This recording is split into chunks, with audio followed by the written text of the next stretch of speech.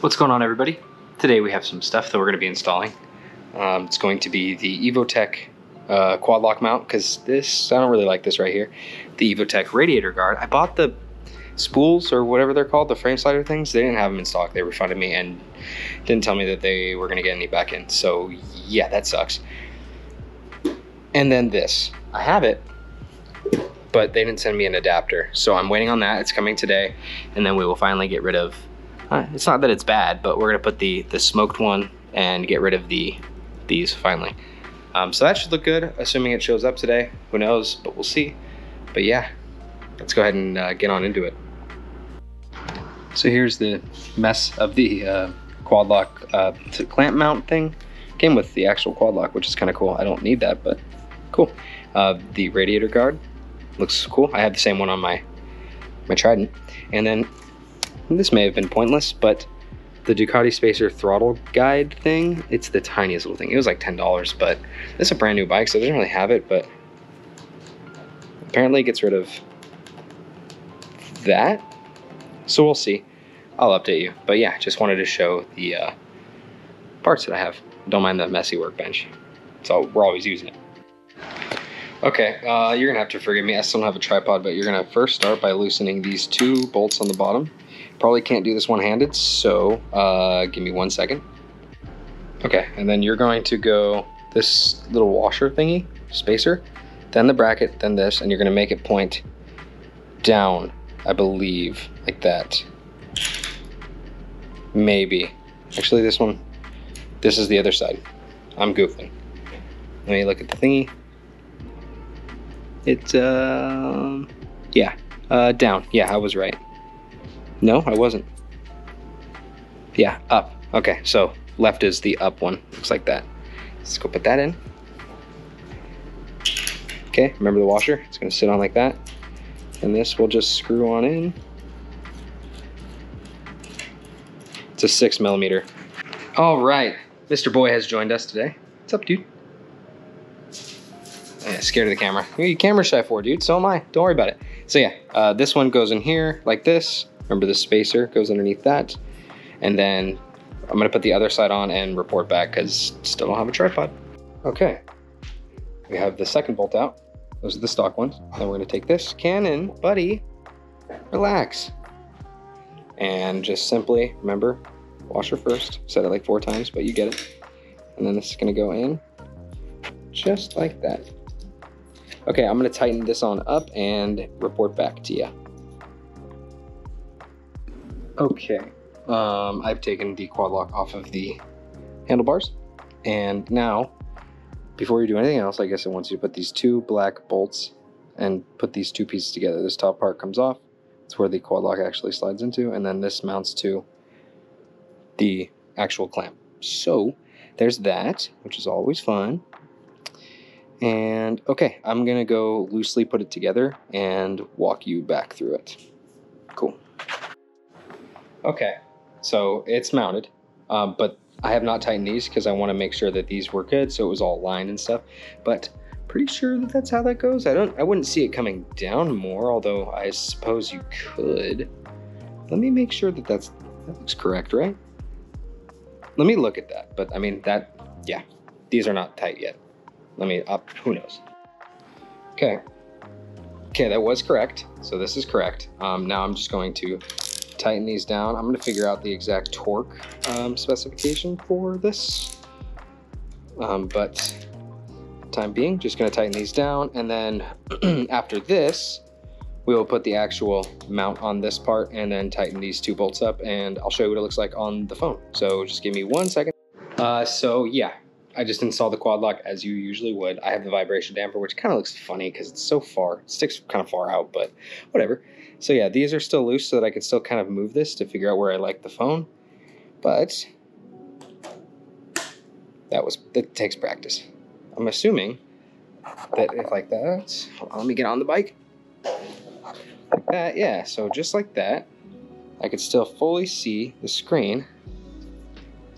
Tilt it up like that, reroute that, but it works good, I guess. Cool. All right, let's move on to the Evotech, the harness that I need for the taillight. So we're gonna put this on first, than the taillight, because that's a pain. I'll show the best that I can. No 10. No 10. And this is all jumbled. That's a 13. That's an 11. That's a 12. 11, 9, 8. Now I'm pretty good at putting these back, so I'm not going to say it was me, but unbelievable. Kebab out. So I got a mini adapter. I batted. Yeah, but mini adapter, and then that, and then it's on a mini guy. So apparently we just have to take off, or loosen, I guess, loosen the actual, I'll just come over here and show you. So it would be this and this, and then I think it just slides on. It came with like 2 pads, like I think silicone rubber pads. So I gotta figure out where these go. I'm gonna assume they're like in here, but yeah, let's look. What? Oh, okay, yeah. So boom, right here. So locate this circle, and I guess put them like that, so that it doesn't rattle up against the radiator. That makes sense. Oh, apparently you're supposed to have 4 of these little squares. I only have 2, but I own an Audi and Volkswagen, so I have felt tape for dash rattles, so I'm just gonna use this. Should be totally fine. Got the EvoTech radiator guard on. Yeah, so they didn't give me 2 of those sticky pad things, so I put one. I put both of the rubber ones up here and on the top on the right side, or left, I guess, if you're looking at whatever. And then I put like foam tape behind here. I don't think it's ever gonna hit, but yeah, who knows? Maybe I'll take it off, because I don't know if that's, I don't know how hot those get. I'm gonna assume hot, but it's also, there's a fan, so who knows? But yeah, no, I think it looks awesome. I have the matching one for my Trident too. So yeah, I'm building 2 of the same bikes essentially. No, I mean kind of, but okay. Now, taillight. I'm gonna get after the taillight. So I'm gonna get it stripped, make sure it works this time, and report back. I took apart the entire rear end of the bike again. Just wanted to show from the start. So off, right, it's your running light. So before it didn't do this, and I tried repinning this and the taillight, it didn't work. But now, right, if I squeeze the brake, does that, which is awesome. I really like that, gets people's attention. And the cool part, so that would be your right and then left. So seems to work good. There's no errors on the dash, which is perfect. So now I'm gonna go ahead and dismantle this entire thing again. And yeah, I'll try to get whatever I can, important parts, but it sucks.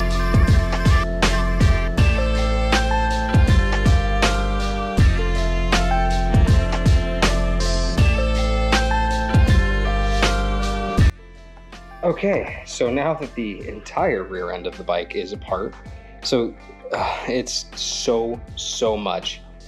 I did this like 3 days ago, so for me, super quick. The tail tidy is to take, sorry. The tail tidy is bad to take off because with the Motodynamic one, you have like washers and bolts, or I guess nuts. And yeah, so I have to dig those all out from there. I'll do that after, or in a second. But basically it's this bolt, this bolt, this bolt, this bolt, this bolt, this bolt, 2 on the side, right? And then you have, take the seat off, you take those cowls off, 3 bolts on each side. It's bad. It's bad, but it's kind of one of those things that like you figure out as you go. I'm trying the best to describe it, but I need to buy a tripod so that I can kind of talk, but it would be like, it would be a long video. But yeah, once you get this side pretty much done, it's all it is. 2 bolts, that's it. 2 bolts, 2 nuts, sorry. No, yeah, bolts, 2 bolts, 2 5 mils, and the taillight pops out. So I'm gonna go ahead and install that, and yeah, we'll get back. See, that's it. All that to just, it's, Oh man, it's bad.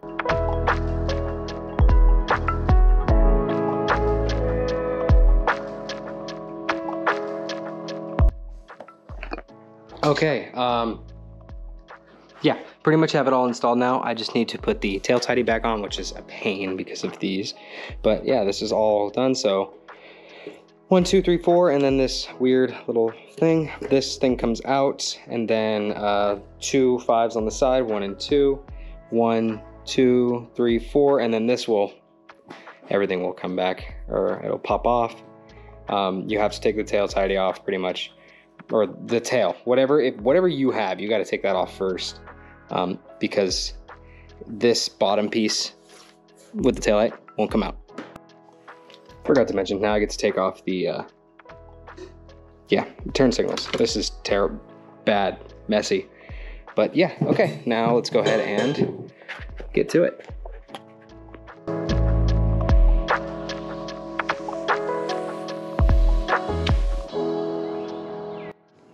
Okay, sure you saw, got an Amazon package.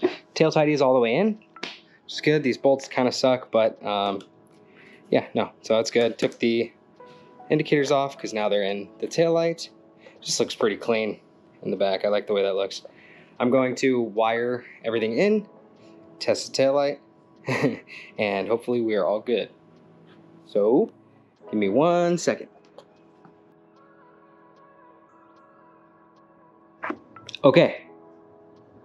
Okay, so everything's wired. Now we're gonna turn the key, make sure it works, hopefully. Okay, brake light's a good thing. It's a good thing.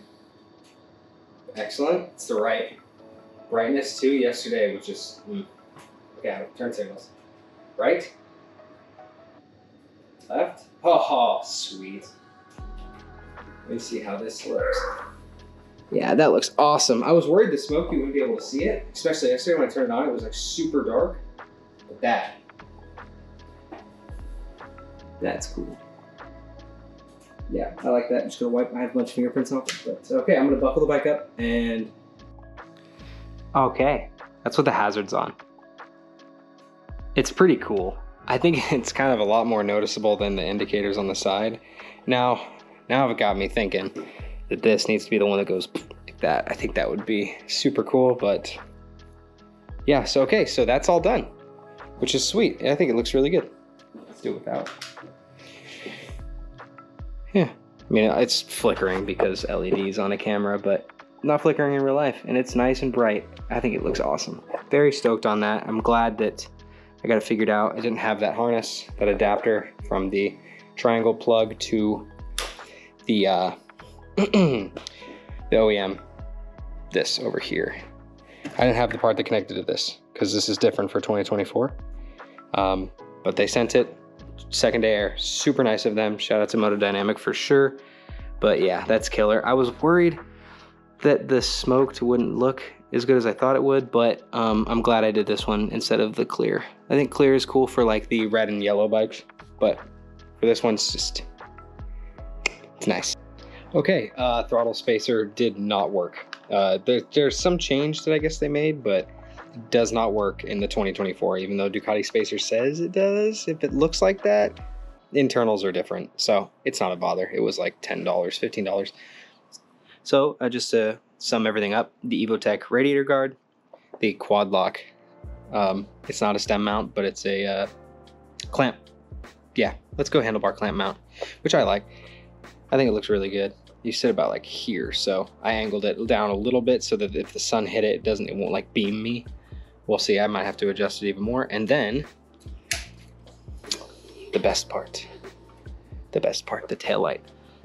I'm super happy with it. It's a lot brighter than I thought it was gonna be, which is a good thing. And it gets rid of the indicators on the back, which I like. I'm probably gonna end up doing the Stealth one by Motodynamic and maybe sell this one, or if anybody wants it, just let me know. Another thing that I did a couple videos ago, I talked about the exhaust and what I was going to do. Well, I did something.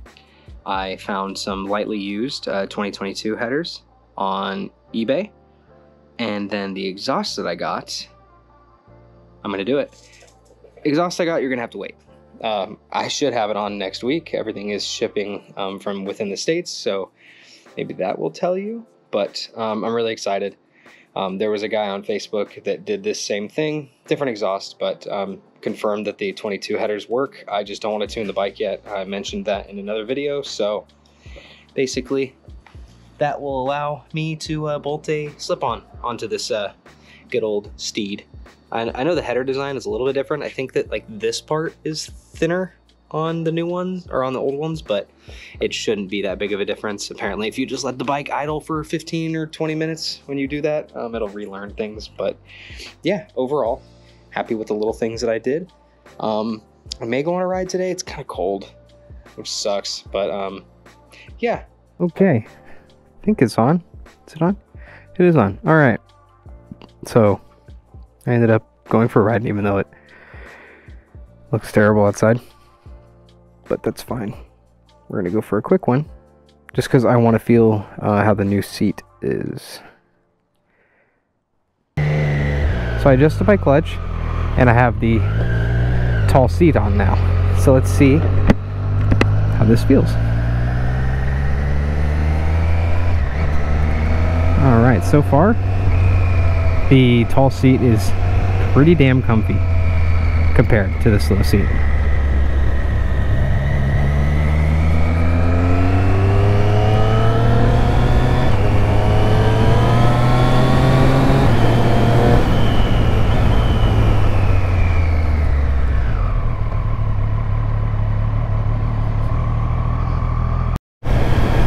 You know, I changed a setting on the camera when I was recording the first part of this video, the mic to the back, but I hope that if I plug the mic in, that it just automatically does that.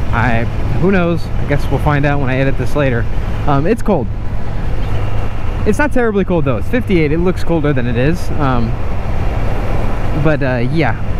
So, quite an eventful day for the Street Triple here. The radiator guard, the quad lock, and the tail light, which can't see two of the three things, but they're there. Oh man, even the seat on bumps feels better. I like it. I like it. I think it's good. I think it's a very good little purchase. I adjusted my clutch the other day so that it kind of engages later. I like it. I like it so far.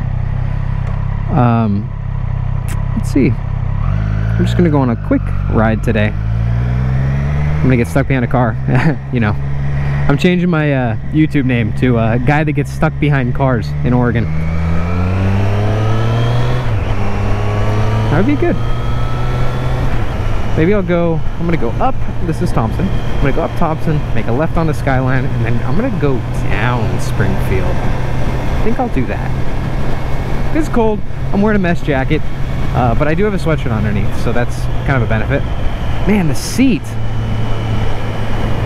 All right, if anybody cares for a lowered seat, let me know. I will sell it very cheap. Hey, look at that, not stuck behind a car.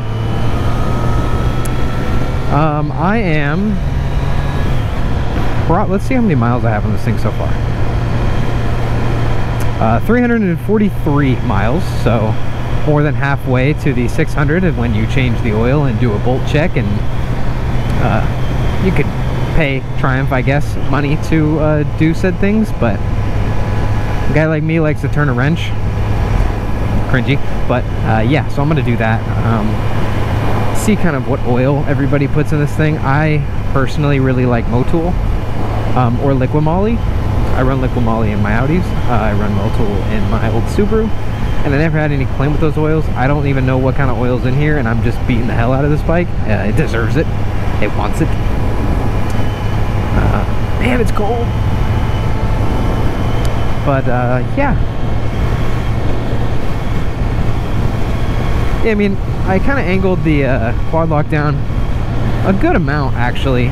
So if I see the display before I see my phone, which was kind of my goal, that not to get blown out by sunlight when it's above me and hits me. Oh, that feels a lot better. Hey, thanks for seeing me, buddy.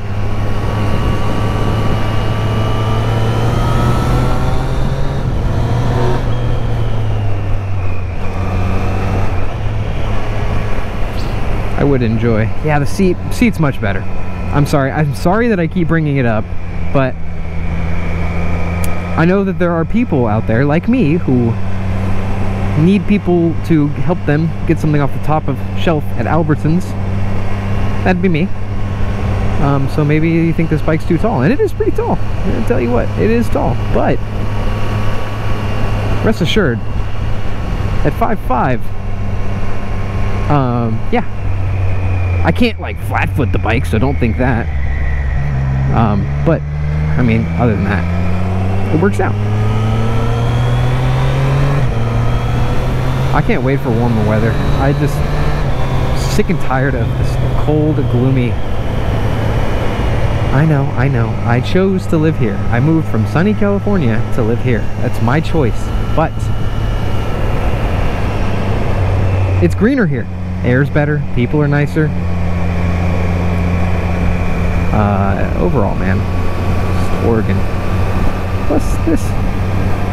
Hey, truck, I hope you see me. Oh, Nelly. I always gotta wave to people when they see me. Like, I held up a whole intersection. Haha. I matter. Ooh. These tires are pretty good. I haven't ever ridden a bike with tires that are like this, but I think they're great.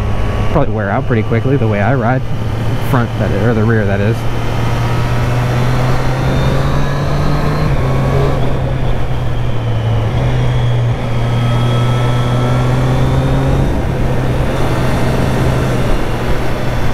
What are these manhole?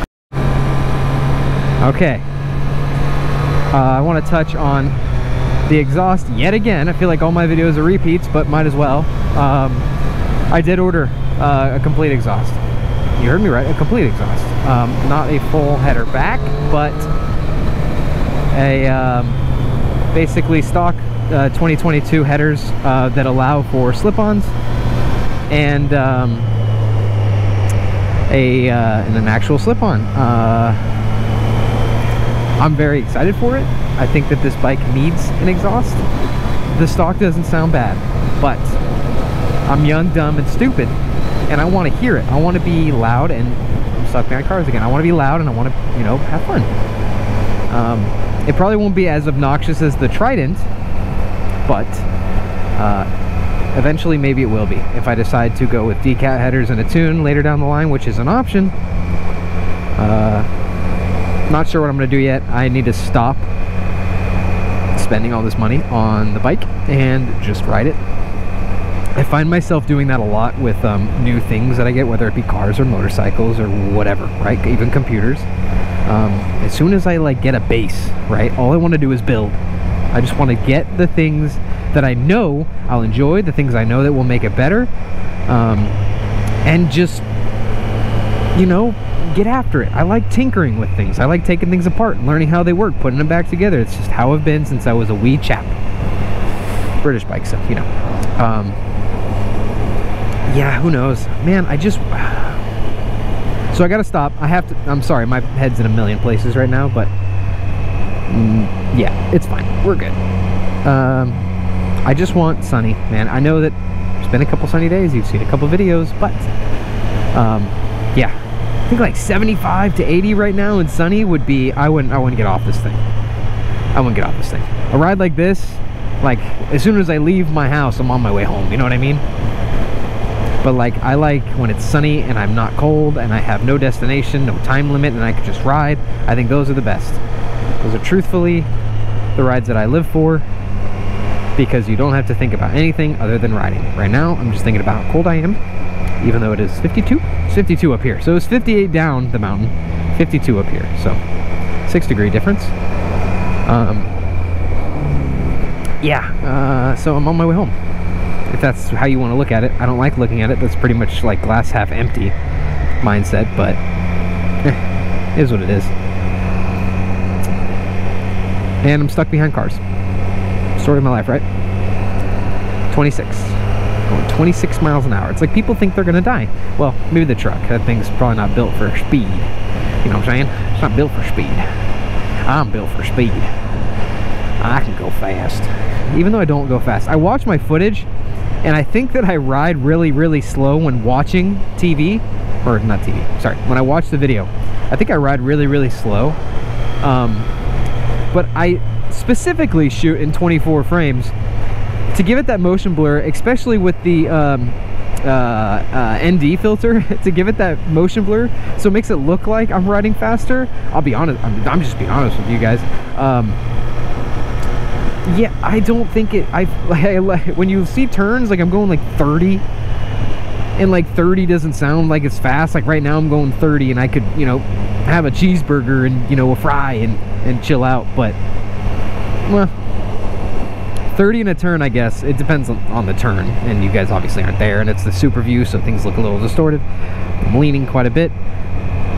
None of that matters. The fact is that I feel like in the videos I go slow, but it feels so much faster in life. And maybe it's just me. I hope none of these cars turn. It doesn't look like it, because we're gonna go downhill, which you know I hate, but we're gonna do it for the sake of not being stuck behind cars. I just need to watch out for, oh, grass. Or not grass, rock. And water. There's always water here. My way home. It's raining. It didn't say it was going to rain. It looked like it was going to rain. It didn't say it was going to rain. It's just annoying. Just so tired of it. It is May. Get after it. Get after it.